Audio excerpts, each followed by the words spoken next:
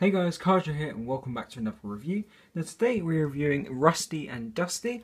Now this isn't actually a suggestion, this is just a Cars 3 review because I completely forgot about reviewing them considering they are Cars 3 diecast technically. These two are not. I didn't bother getting them again because my ones are in pretty decent condition. My Rusty has got a few more chips than Dusty, I think yeah, Rusty and Dusty.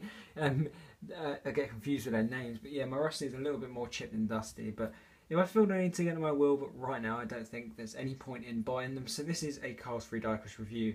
I just also want to let you guys know early on in the video, I'm going on holiday tomorrow. It's from Saturday to Saturday, so hopefully I can find some cars out there. But otherwise, unfortunately, there won't be any diecast reviews for that time, guys, so I'm sorry about that.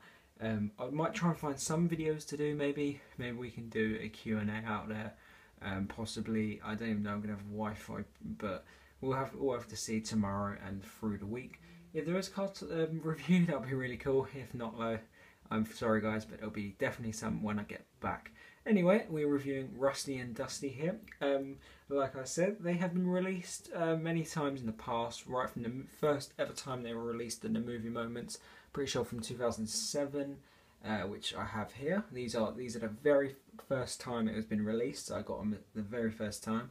They've been released multiple other times, mainly in double packs until recently, where they were released as a single. They've also been released in Storytellers. I think that's the first time they were as singles in the Storytellers series, and then in like 2014, I think it was, or 15, in the Rusty series they released as singles, and then as double packs again. So they've been released lots and lots of times, and the most recent one being the Cars 3 May 1st 2017 release. So that you can still find that double pack loads in stores at the moment, obviously. They don't really have Wave 2 of the double packs out anywhere I've seen yet, so you can find these guys in pretty much every store which sells cars that has double packs anyway, because I know some stores don't really stock double packs, but a lot of them do, but some don't. They appeared in Cars 3 when they were on the phone to McQueen talking about the Rusty's Racing Centre. Now I'm not really going to say much else about that. They were seen at the Rusty's Racing Centre, but I'm not really going to say much else because I don't think the film has come out everywhere yet. I think places like Italy and that still have to wait till September. So I'm not going to say everything, but for those who watched the movie, you know where they were seen. In Cars 1, they were seen in the Rusty sort of sponsors tent with all the Rusty other cars in there. A lot of them that were released in 2016 and 2015.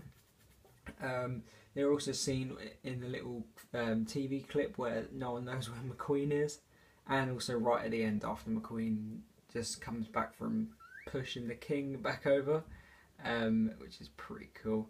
They're in Cars 2, didn't see them at all because obviously Cars 2 was completely different and non-related to to Cars 1 and Cars 3.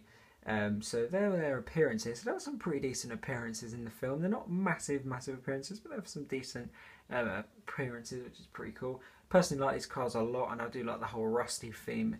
I feel like the Derby cars are kind of taken over from the Rusty scene, sort of because the Rusty cars were all rusty and all that. Now these cars are all dented and all that, so it's kind of taken over from that. I kind of feel, which is pretty cool. That's pretty cool there. Now, I think we're going to start off with Rusty first, because I always kind of think of him as the main guy, although in Cars 3, Dusty here, kind of seems like he's the main guy. He sort of had more speaking parts than Rusty, maybe because of Rusty's voice actor from Cars 1 passed away, but I don't know. I think it was the same guy who voiced Dusty. It kind of didn't sound like him, but I think it is. I see Dusty here gives me a kind of John Candy kind of impression. I'll put a picture up of him on screen. He's an actor from like the 80s and that. His most notable film was I think Uncle Buck. Is also in Cool Runnings as well. He kind of gives me that kind of feel. I don't know, because John Candy was quite fat as such, and so is he. They got the same sort of, they make jokes and all that. I don't know, that's just the kind of feel I get from him. But I like these cars. They're very homely, sort of nice, friendly characters. But yeah, let's start off with Rusty. Alright then, so here is Rusty. I feel like he's kind of based on the generic sort of 19 sort of early 70s, no, early 80s probably Chevrolet kind of thing. Kind of looks like something you see out of, like, I don't know, Jimmy Neutron or something like that. Some one of them Nickelodeon TV shows, one of the cars you'd see. Kind of reminds me of that sort of feel there. I can't quite work out what car it is, but I reckon it's a Ford most likely. Yeah, it probably is, maybe mixed with a Chevrolet, something like that. Just your generic American sort of I don't know, saloon car as such. I don't know how to say it, but that's what I kind of feel like he is. He's a really cool car. I like this effect on the top as well. It kind of looks like hair, which is cool, as well as it being sort of just being ripped away because this is fabric. But yeah, let's get on to the actual review of him here. So as we start to the front, we have this nice chrome bumper, which is cool to see it's still intact as a chrome. Now, it doesn't like rusty too much, not focusing very well. We have his grille here, which is pretty cool. It's two lights. You can see bits of rust on his hood, although the earlier versions of him did not have as much rust as they do now. Clean wheels, which is also surprising again. It's chrome piece down the middle with a sort of faded, muddy green, as you can see there. It's got his wind mirrors here, which are actually metal. It's plastic eyes, which is probably one of the first time the cars had plastic eyes. We have his convertible top here, like I said, fabric, so that all the yellow is where this fabric is sort of gone away, and that, which is pretty cool. His windows there, pretty cool as well. It's all matte, this car as well. Just a bit disappointed the camera doesn't like it too much. We have the same wheel back here. It looks like fuel cap and whatever that writing says. Dart. Oh, maybe it's a Dodge Dart. Maybe it's some kind of Dodge Dart. It looks nothing like one, but maybe it is. On the back here we have Rust. Yep, yeah, Rust, and then E's on Dusty, so that kind of says that his name is Rusty. I have a couple chips on there, but you can tell it's the chrome bumper. We've got his lights. You can see this is sort of maybe where the reverse lights would be, and maybe the hood latch. We've got some more chrome pieces here on his hood as well. Same thing on the other side, and here is the base. If you're interested, there's two codes because it's an old car. You can see his exhaust and differential, all the engine parts are there. So pretty cool base. Making lots of codes, which is good. So that's Rusty. Oh my god, I get so confused on both of these cars. Alright, now so already I'm having some issue with Dusty here. He's not staying in place. I think it's because he's quite heavy, but that doesn't matter. Now he is a Dodge fan, as you can tell there. No matter of a doubt that he is a Dodge fan. Very cool. I like it. It shows his age as well, because he's a very old fan now. Cool style van as well. You can see he's got a split window there as well. He's down the line, which is very common of these old sort of vans. He is very cool. He's definitely sort of more metal and probably better quality than Rusty. As we start off once again with this chrome bumper here, which is what used to be chrome, is now just dirt, really.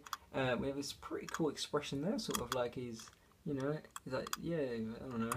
It's kind of hard to explain. We have his two blinkers there. It's light. We have the Dodge logo there. We have this two-tone colour as well. Maybe this was a green and a more beigey colour, but sort of rusted as such. We have a split window here. They both have brown eyes as well. Well, more hazy. It's more orangey brown, but they both have the same colour eyes. Forgot to mention that. His wind mirrors are, I can't tell if they're metal or plastic. I think they're metal. They're metal. That's pretty good detail for it being metal. But they used to do that a lot more back in the day. We have his wheels here, very nice. They do have different wheels, as you can see here. Rusty's more grey and different sort of, they have more spokes. It's just basic white wheels. We have his big door there as well, with the windows, which aren't actually plastic like Rusty. They are metal, so there's no sort of plastic bit they need to put in there. You can see some of the dirt and rust down here. Not as detailed, like I said. This is where it's got the most, but nowhere near as detailed as the film, but they're still cool. We have 4 windows in total here, which is pretty cool. To get to the back, we have E's, so when you put them together. Rusty's, there we go. Rusty's is bigger there. With the 2 opening doors at the back, which is pretty cool. You can see the handle there, 2 lights, and his non-chromed bumper. Same thing for the other side, for the exception of doors. You can see no door there. Door there. All the rust here, which is very cool there. And here is the base, bit more detailed, but kind of the same actually. Yeah, they're actually kind of, yeah, they might be the same. Yeah, they're actually the same. Well, that's cool. He's made it a bit bigger. It's the same base. Is it the same code? No, different code. not by much, but a different code.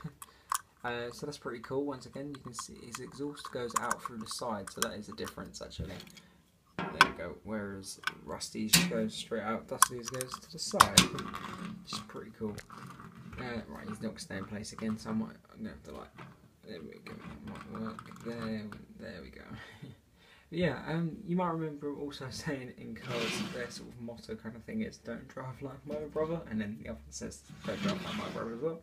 So that's their kind of like motto in this as well. I'll put them back together now. Yep, I can get them in the right position. Yeah, that's their kind of motto, and they're very nice characters. Obviously, I'm not saying anything else, but they did hand over Rusty's to Sterling. He's obviously the new owner. So it's sad to see them go, but they're very cool diecast nonetheless. Anyway guys, there's not too much more to say on these two diecasts. I hope you guys did enjoy this review. If you did, please make sure to subscribe, like the video, make sure to turn on my post notification bell so you never miss another review. As always, I'll see you in the next review guys.